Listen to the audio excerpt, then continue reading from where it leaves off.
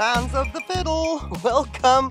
I'm going to keep two cameras rolling. One I will edit a little bit more than the other, but I thought maybe if you like fiddling and watching orchids being fiddled and roots being taken care of like me, then I'll see if I can get this to work. Make sure that I stay in focus for both cameras. Let's see how this goes.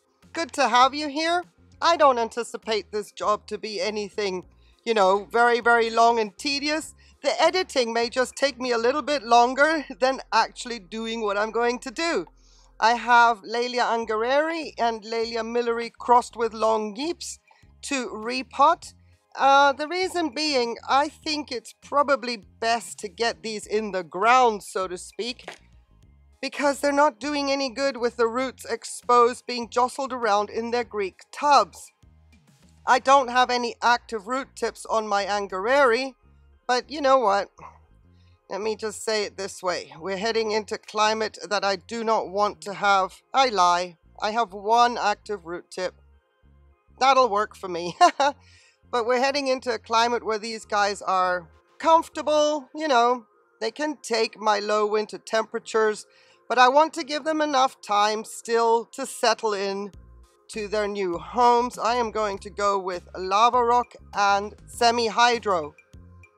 The reason I'm not using Ceramis this time of year is because it's going to be colder, it's going to be wetter. So by the time we come through to spring when temperatures rise, I should be okay with having them established in their pots that through the warmer summer months, I won't need to have the Ceramis to help me with water retention.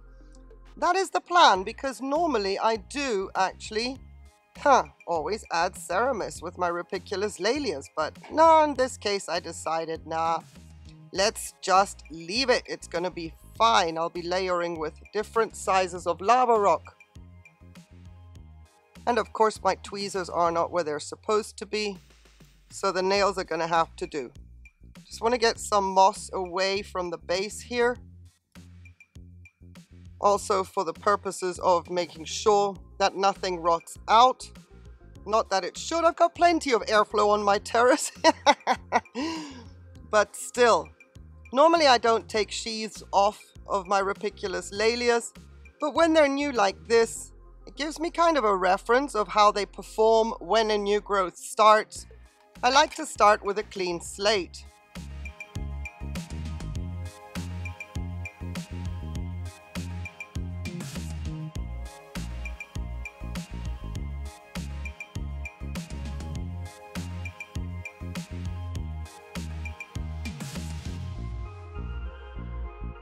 When I go quiet like this, usually it's because there's a lot of noise pollution in the background, and if it is a problem to get rid of during editing, I can at least reduce the volume and then start talking again when, let's say, a moped drives by. Give you a bit of a feel. Going to see how this works out. Two cameras and editing according to noise pollution.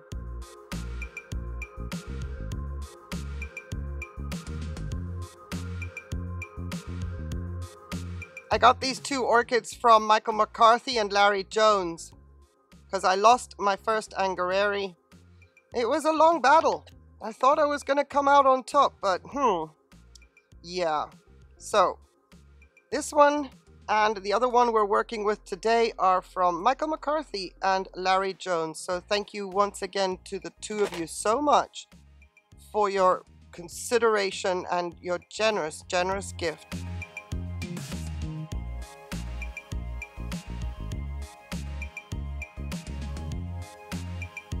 It makes me smile. I can just remove this little pot of theirs and put you back in. I've just got seaweed in this tub.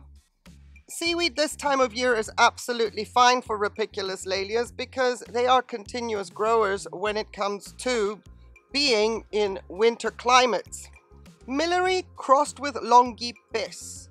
Longipes is from the Latin, two words, longus, meaning long, and pes, meaning feet or stalk. So this becomes an adjective, and the orchid is named according to the fact that it has a long stalk. Cool, huh? Now, I felt something very soft with my finger, and that is a very fresh root tip, so be careful with that.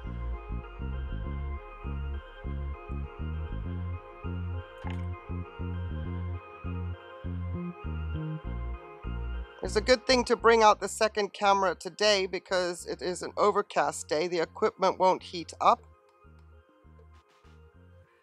So I'm hoping that everything is going to be in shot for us fans of the fiddle. And I'm not talking a little violin.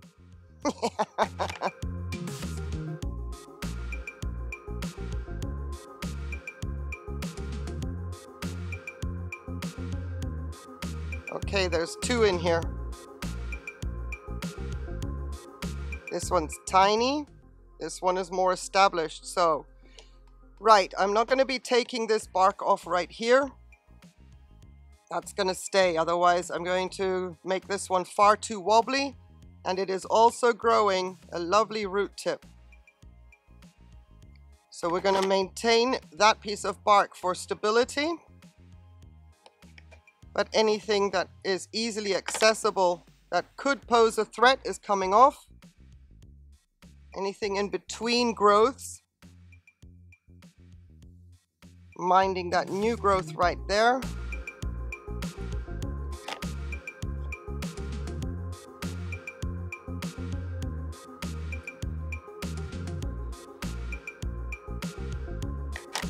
I'm hoping this works because all I'm focusing on at this point is the camera over here and not the one to the left of me.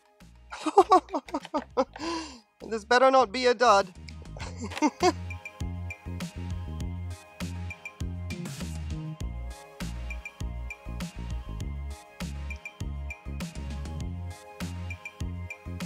I've got a beautiful root tip hugging that piece of bark right there. So I may, whoops, just leave it.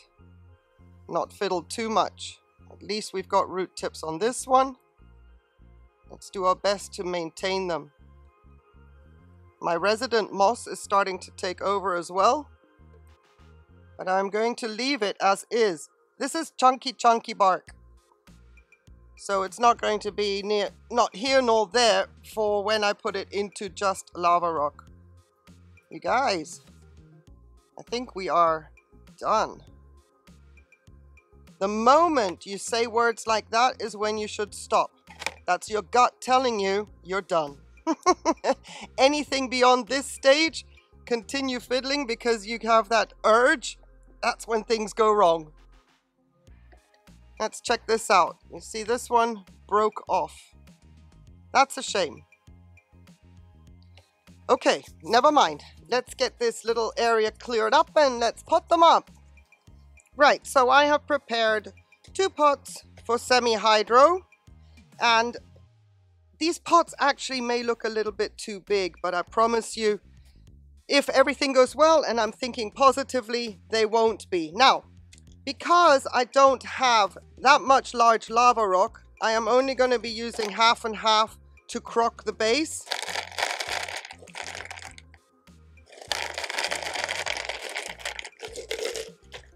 I'm going to fill up with nasty looking leca.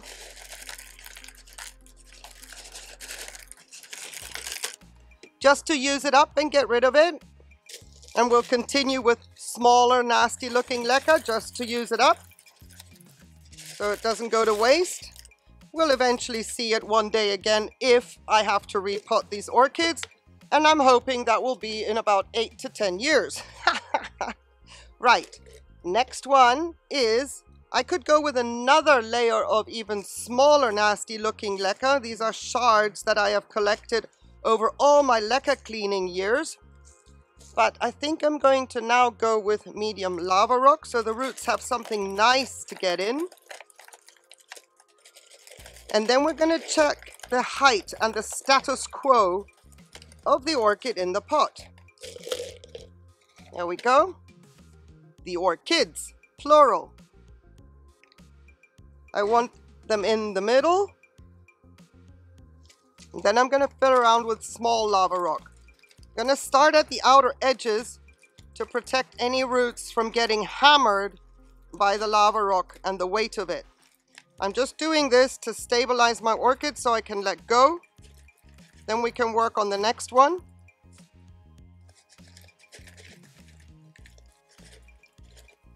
There we go. That would be my third hand in place. Let's have a look at the milleri crossed with longipes. That will work, and I may need to get more small lava rock. But for the time being, we can put her into her position so that we can let go. Just like that. Let's get the respective tags in and put them where the holes are so that I know when I maneuver the orchid and she's filled with water that I can then lean the pot in such a way that the water doesn't spill out. And make sure that those tags aren't blocking the view. Nah, looking good, looking good. What I'm going to do now is go to even smaller lava rock for the top.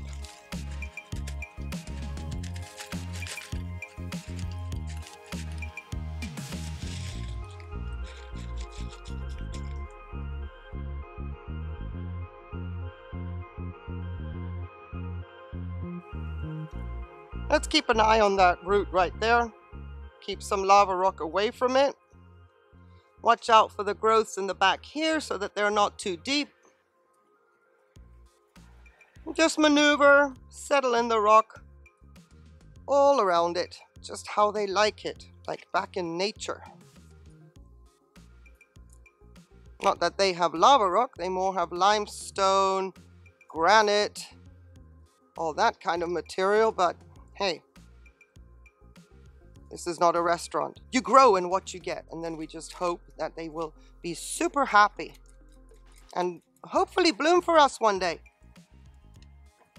Now, I'm going to hold on to this one because this root system was much more extensive. That means that there's more gaps around the roots that it didn't have before. So I'm just going to pat a little bit and hopefully get some of that lava rock in and around the roots, seeing as it is, you know, the season where things will get a little bit more damper and moisture, etc. around the roots. I'm not too concerned with them drying out before they establish themselves for the coming spring-summer season.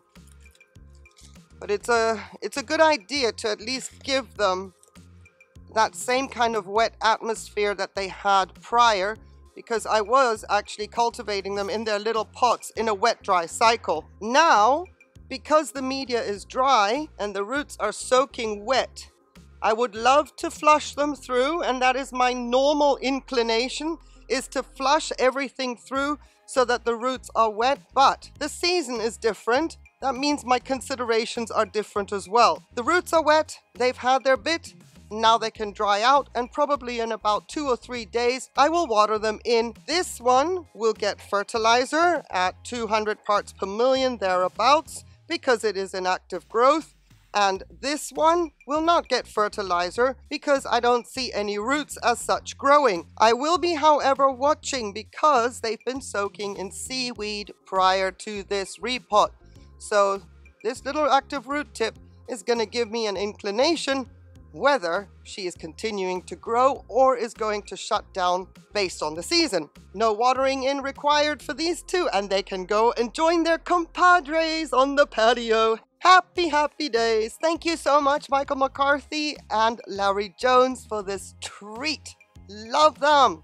And thank you so much for watching. Hey, if you have any questions, please address those in the comments. Even if you don't have any questions, I love hearing from you guys. It's always so much fun. Hope you have a beautiful day. On one condition though, please, that you stay safe.